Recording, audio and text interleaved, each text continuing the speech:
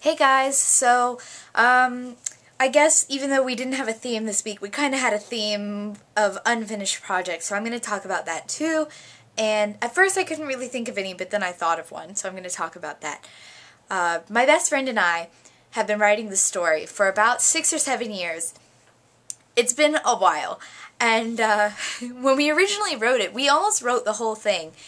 It sort of started out as like we were both kind of young, pretty young. 6 years, obviously, I'm not that old right now. I was 12, about to turn 13, and she was 14, and we still sort of like would go outside and make up stories and play them out together at at those ages.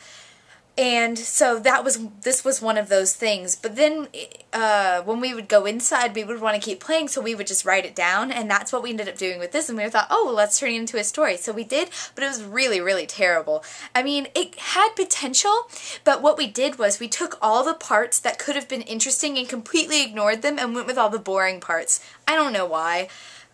Twilight. I blame Twilight. The influence of that book caused us to do that.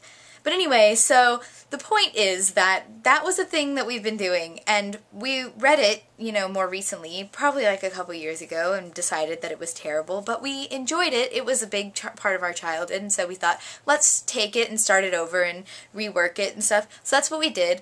It's completely different now, but the main characters are based on the same characters that we used in the original story. And we've been working on the new version of it now since I was like since I was a junior, and I'm now a first year in college, so it's been like 2 years. We've written a bit.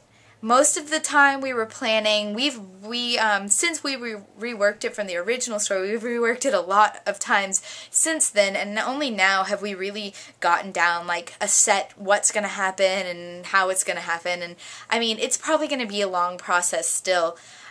We started writing it for NaNoWriMo of last year, 2011, but we both kind of got really burnt out on that. Neither of us finished this year.